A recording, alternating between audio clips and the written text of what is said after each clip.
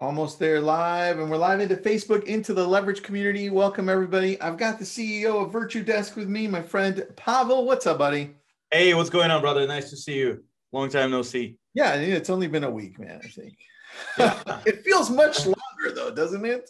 Seriously, bro. It sure does, yeah.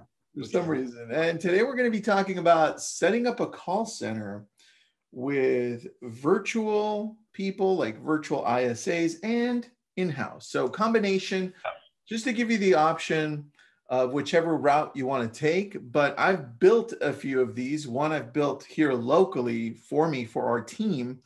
And then I used to work very closely with one of the largest call centers in the nation for realtor.com. So, oh, wow. I got to see everything firsthand. I got to see how they train people. I got to see the calls they were making. Pavel, they originally helped me build lab code agents. Oh, wow. From the call center. So from the call centers, yeah. That was very fun what they helped us do. So I was very privy to that. So let's get started. The very first thing I always ask is, when you're looking to build a call center, whether it's just one person, right, one ISA or one OSA, I need you to think about why you're going to bring somebody in, right? And good morning, everybody. Yes. Morning. So is it going to be somebody that's going to be making outbound calls specifically to, let's just say in real estate, expires, for sale by owners, just making calls in that way that are cold? Is it going to be more of a warm call, or somebody who's calling your database? If you've got a lot of people on your database, right? If you've exported everybody from your phone into a CRM, are they going to be calling those people, right? Or are they going to be calling incoming leads from different sources, right? From Google, from Facebook, Instagram? What are they going to be doing? I think that's number one, Pavel. And you have a few people making calls for you. I do, yeah. You've got a really cool sales floor. Their target audience, their demographic, are people typically coming in from either referrals, like let's say they come to me and I send them over to you, right? That's number one. Yeah. They're coming in from Facebook and Google and directly from the website, right? Yes, we have actually all kinds of people that are coming into us, either referrals, like somebody like you. We have people coming in from Google a lot, and also from Facebook leads. We also have a database of of people we've ever came in contact with. So that's like we reaching out to them. That's outbound calling, not exactly inbound, but let's say we went to a convention or expo and we spoke with a bunch of people who gave us their business cards. So obviously we're going to be reaching out to these people at some time. Sometimes we don't get a hold of them, so they're going to be put in the CRM, and there's a process created of how often you should contact them. It's basically like buy or die kind of a thing. But that's what we do. But we have a virtual call center where we have people both in the Philippines and in the United States. Oh, I love that, dude. All right. So that's very key. So here's the other part, because I saw this on realtor.com where they had hundreds of people calling from Westlake Village, California, and Phoenix, Arizona. That's where their main call centers are. They had to calculate, well, how many actual people do I need calling, right? It's okay to start with one and say, okay, let's start there, create some processes and systems. But if you're a bigger team organization, if you're going to be recruiting, if you're going to be already scaling, you've got a whole bunch of people in your database, it might be a good idea to start with more than just one. And I think that's where you have to start calculating, how does this look, right? Let's think about how many people are we going to reach in an hour, right? So now you're thinking, number one was who they're going to be calling. Number two is how many do I need, right? Think about that. Yeah. And then number three, do I need technology for this, right? What dialer am I going to use? Because if I don't have a dialer, if I just have a phone, that's going to be very slow. I mean, you're probably going to need more than one person at that point. But if you have somebody with a dialer, Like for instance, I just visited Rocket Mortgage in Detroit, right? And one of the things that they use is a company called Five9. Yeah, I'm well familiar with this company. Yeah, That is a massive, amazing dialer, it right? is. Yeah. And so depending on where you want to go, I mean, Pablo, you also have something called Timble, We right? do. Yeah, it's dialer. It's a that dialer platform. Yeah, we use it. We use it here internally, and we also sometimes offer it to clients of Virtudesk if they don't have a dialer. If somebody comes to us and let's say they don't have Mojo, we offer Timble as it's actually less expensive than Mojo. So it also has the 3-line feature right now. So we offer that as a perk. I love it. Yeah. So here you go. Technology, yeah, big one. Yeah. Technology is big, and I think Oh yeah, of course. you've got to put in number 4, which is the systems and processes. So Oh yeah. here's where you have to identify and say, okay, I hired. Let's just start with the simplest one, Pavel. I hired one person.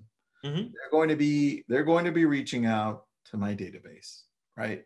Because I personally, for real estate, I've got 100,000 people in our database. So theoretically, I need way more than one person. But let's just say I hired one person for this.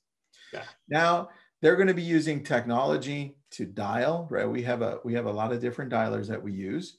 And now I need to let them know, hey, this is how we typically have our processes run for those people that are making calls. Number one, here's our script, right? Mm-hmm. Now internalize it so you don't sound like a robot, right? Practice, number one. Number two, when you reach them, make sure that you're calling, nobody picks up, hang up, and call again. And then if nobody picks up, then leave a voicemail, then text, and then email. Email, right? Yep. And then make sure that if you don't reach them at that point, put it in the notes and set up a follow-up time for a much later time. Make sure that they have everything set in place inside of our CRM and database. Make sure that, what I mean by that is make sure that they have a property drip set in place. Make sure that if they are visiting our website more often than not, then you probably want to reach out to them more than you would somebody who hasn't come in for a year, right? So good CRM is the key here. And we are actually using Follow Up Boss for our company as a CRM, and we're loving it because it allows you to record the calls. You can check and if you have what we have at Virtudesk, we have a team, a sales team, and we have a sales manager who's also responsible. He can review the calls, he can review the recordings, he can see the stats, basically keep the team members accountable to how many calls they make and how many people they reach out to. Yeah. So you got to have some systems in place for that. I like that. And then you have human aspect, you have something you wanted to share that your team made, Sure. that Virtudesk made. I want to take a look at that because it kind of outlines exactly what the process is that you need to delegate here, like the tasks and the duties. Yeah. That's where I think we lose sight of what we're supposed to be letting them know. Here we go. Yeah. So you can see my screen, right? Yep, I got you. Yeah. So general tasks as far as outbound calling and appointment setting. That's pretty much the goal of the ISA. When they reach out to your prospects, they need to set an appointment. Also, lead generation and nurturing, so they can generate leads through marketing campaigns such as like social media, Google ads, email campaigns. That sometimes when we send out the newsletter and people reach out to us from those newsletters, this is basically also hot contacts. So the sales team should engage them right away. Client relationship management, which is CRM. You gotta have a nice CRM. It's already discussed. We are using Follow Up Boss and loving it. So far, that's the best probably and the simplest CRM we've ever encountered. So wholeheartedly endorse them and support. And we're not sponsors there, and they're not sponsoring us, but we're happy users of Follow Up Boss. Data management, obviously you need to update your contacts. Sometimes people move, sometimes people change jobs, change phone numbers. So make sure it's actually being updated constantly. And customer service. Yeah. Assist with leads and their concerns and inquiries. Because call centers can be either like outbound calling, inbound, or customer service answering. If you're not, let's say, a real estate company, if you're like tech company or anything else, you need to have a customer service and people can actually call you with their concerns about the product. So that's also part of the call center. Bubble, on that, on the database, I'm going to go back to the one up there. The database, I think that's where everybody can start, because I think what people assume is that, well, I don't need somebody calling for me, right? Yeah. But here's what happens if you're in growth mode, right? Your ability to be able to follow up with your database, the ones that are kind of like not serious or in between, but those are going to fall off the track. And your ability to be able to follow up with them is going to lessen over the years, because you're going to be focusing on those people that are ready now, right? And our success has come through having a caller, having actually a few people reach out to our database. That's been the key for our continued growth over the years. 100% agree with you, man. A database, that's, I mean, not a lot of people realize, but they basically have a pot of gold in their cell phone, the contacts that, you know, they can just import them and start working those contacts, because a lot of those contacts, we've never reached out, we've never talked to them, we've never touched them, sometimes for years. I went through my phone recently, and I saw a bunch of people I went to law school with like 10 years ago. It's like, who are the people, you know? You know, those are the best clients, man. I've closed. I know. Yeah. I think from my class, from my law school class, I closed like 4 out of the 15 that were in there. I was like, there you go. Yeah. Yeah. Those are the best clients. Exactly. You know? Oh, man. All right. Continue. I'm sorry. Just had to no worries. No worries. Yeah. So lead prospecting basically establishes the contact and quality of leads. Sometimes we call this screening. Let's say you went to an event, and let's say for real estate, you had a client appreciation event or some sort of a, you know, barbecue cookout, 4th of July barbecue cookout, invited clients and their friends, and somebody showed up with, you know, people you don't know, but you get to know them, you exchange contacts. First thing, you know, update those contacts in your the database. Start reaching out to them with, you know, either you can, you know, basically just check with them, and or see what they have any real estate needs, or basically see what their thoughts about the current market conditions, and just engage in the conversations. So that's lead prospecting. They're not exactly, you know, hot contacts that's going to be buying right now or ready to engage, but they're basically going to be in the pipeline down the road, because people change jobs, move all the time. So also very important to, you know, to get rid of the non-converted leads, because let's say we have leads who have been dead for a while and they're pretty much sitting there, and sometimes people don't want to be contacted. We just purge those. We don't bother with them. You know, if somebody says don't call me anymore, we're going to respect that, and we're not going to call those people anymore. Also, another aspect is virtual sales support. It's if you're, say, sales company, doesn't matter if it's real estate or something else, you're selling widgets, you got to have the virtual sales support, so people can actually call and your, you know, salespeople can reach out. That's what we have at Virtudesk. We have a virtual sales team where we have people in the Philippines, and we have people in the United States reaching out to leads and to customers. So if you call Virtudesk right now, you know, at this number 1-800-470-8136, you may get somebody in the United States, or you may get somebody in the Philippines, and they're equally skillful, and you probably won't know the difference who you're speaking with. That's very true. Yeah, that's very true. I think that's a big misconception, that why would we get somebody from outside of the country that can't really understand our culture, or maybe doesn't speak proper English, right? I think that's a big stereotype too. Yeah. And major Fortune 500 companies actually outsource in the Philippines. I've been to several cities in the Philippines where they're like hubs for outsourcing, like Chase, American Express. I saw call centers of Capital One. I saw call centers of Xfinity. So people who are working there very well skilled, and you know, And something to think about, if those big companies actually doing it something, I mean, they're doing something right, probably, because it's been working for them. And they don't have virtual call centers. They actually have a huge buildings there full of different departments. And that's what they do, because those departments, those call centers serve pretty much the whole US and Canada. So something to keep in mind. I look, I've had somebody calling our database since 2013, because we started growing super fast online. And I had nobody calling our database. They were just falling through the cracks, right? And that was before I could retarget them on Facebook and Instagram. So now we do a combination of both. So what do you got right there for lead tracking and reporting?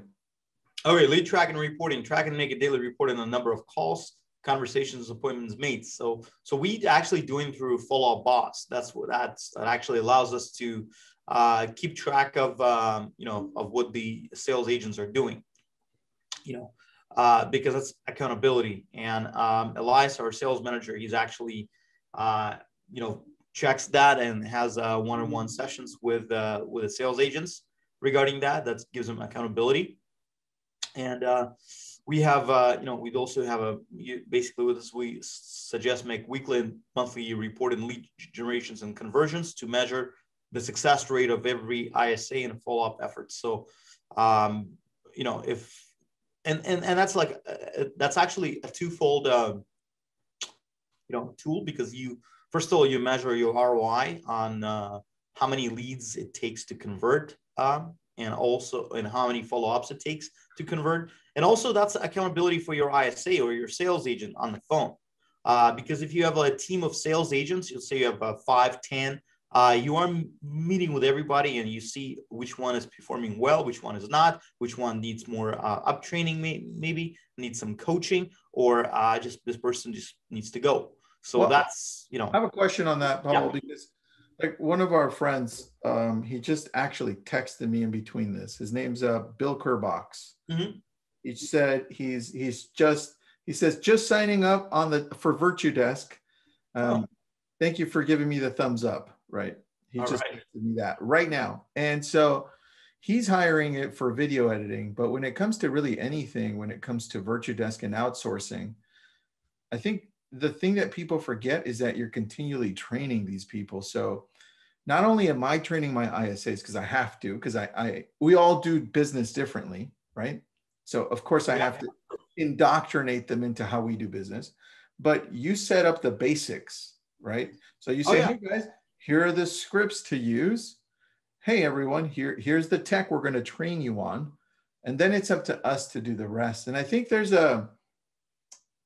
sometimes a fall in between that process. And sometimes that blame goes back to Virtudesk, right? When the blame really belongs to the person hiring the agency. What do you have? What do you see on that side? Well, and here's the thing. Good example. Yes, we had somebody who was not really happy with what his ISA was doing. So I personally dug into this and wanted to find out what's going on. I said, listen, dude, what are you not happy with? And he said, I want my ISA to make 50 calls an hour. I said, okay, what do you specifically want them to do? So like, I want them, 50 calls an hour. I said, listen, your ISA is scheduling appointments, making less calls than 50, but scheduling appointments. Is like, no, but the numbers have to be 50. I said, well, do you realize this is basically 50 calls an hour? That's a little bit over a minute per call would be. How meaningful conversation? How can somebody have a meaningful conversation with somebody to schedule an appointment?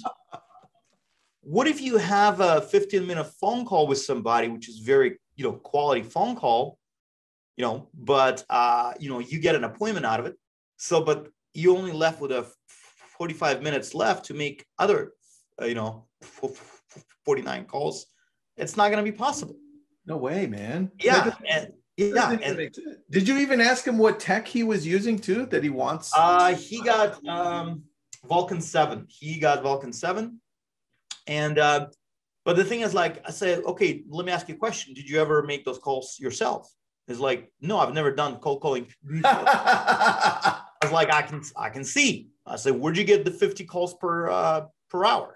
It's like, I've read on the internet that a good sales agent make 50 calls an hour. So I said, so you've never done it before. You've read on the internet that it has to be 50 calls, but what do you need? Do you need calls to be made?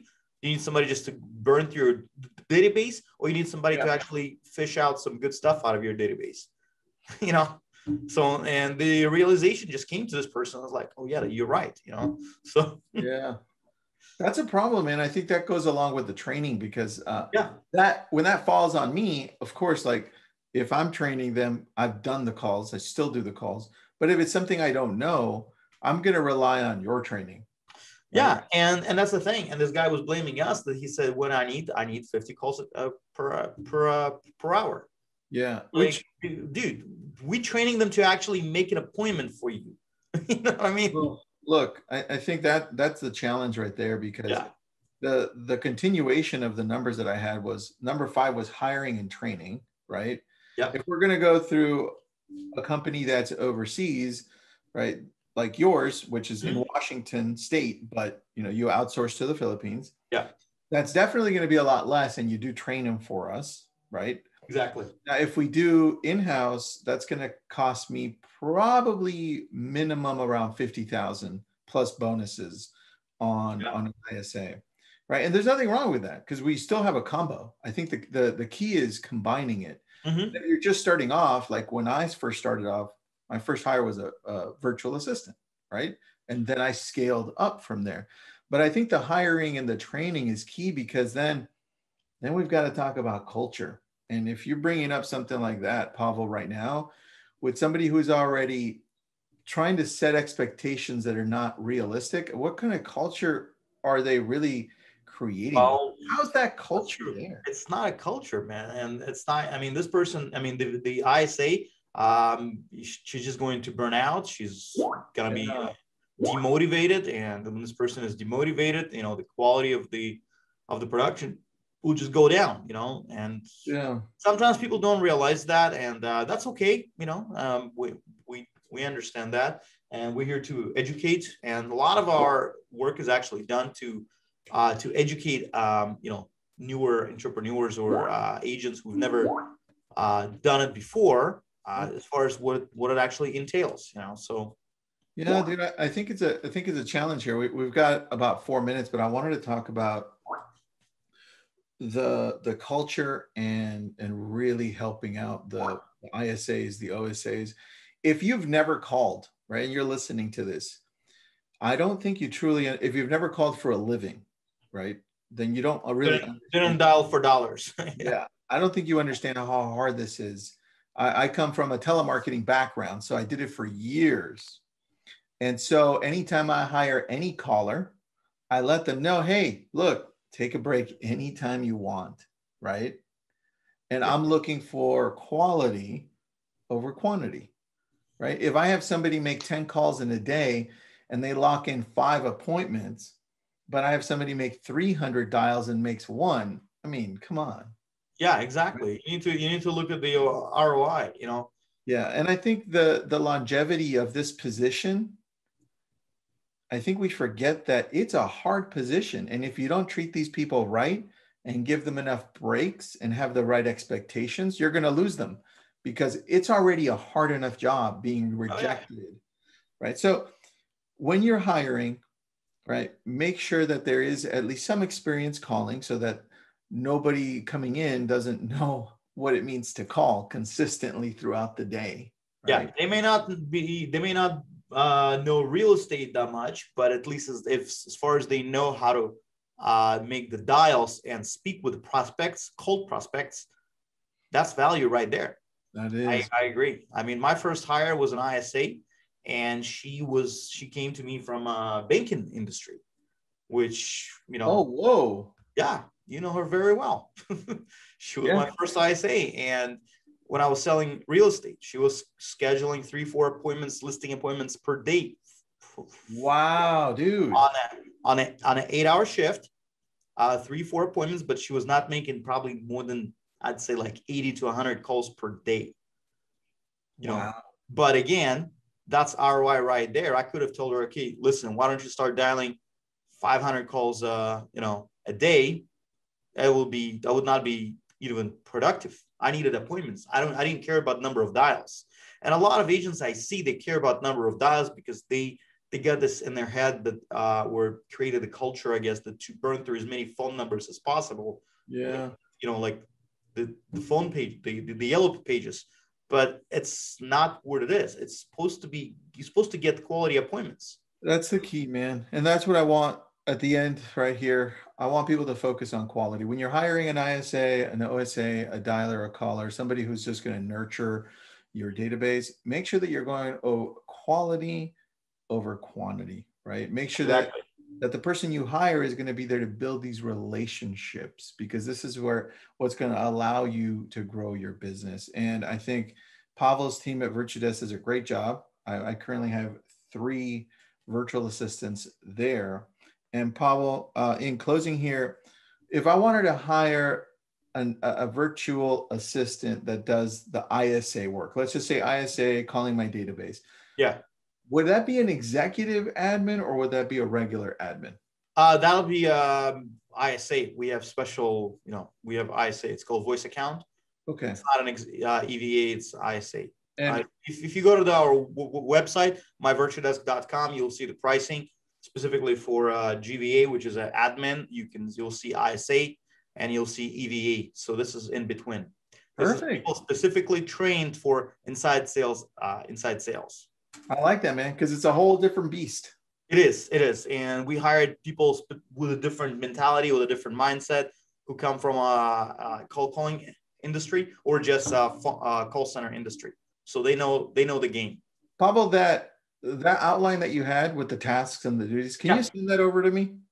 Yeah, I can shoot it over so you can share it in the community. Yeah. I'm going to put it into Leverage. And everybody that joined, thank you so much. If you have any questions, you can always reach out to Pavel, to me, or just go directly to myvirtudesk.com. Thanks, Pavel. Sounds good. Thank you, brother. Thanks, everybody. All right.